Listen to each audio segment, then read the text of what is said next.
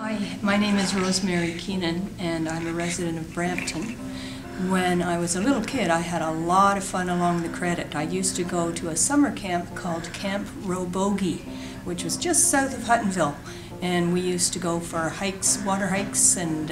forest hikes and catch the crayfish in the river and have big sing-songs under the local willow trees. So those are my first and fondest memories of the Credit. And having lived a long time in Brampton, I've also explored other parts of the Credit,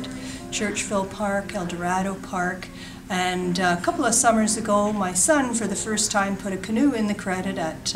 Norval and made his way all the way down to Churchville Park. So the Credit is a wonderful part of my growing up and of my family's growing up in Brampton, and every time we're out there we just treasure the natural resource that it is, with the wildlife and the fields we can run through and the forests we can hike through, and we hope that it will be in place for generations and generations to come.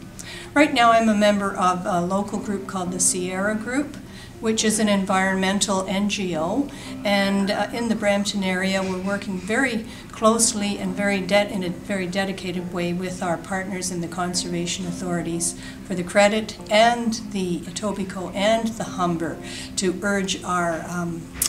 community leaders and politicians to put in place, first of all, a recognition of the value of the natural heritage in our communities, and also to do a lot of education and outreach to engage citizens in recognizing that value.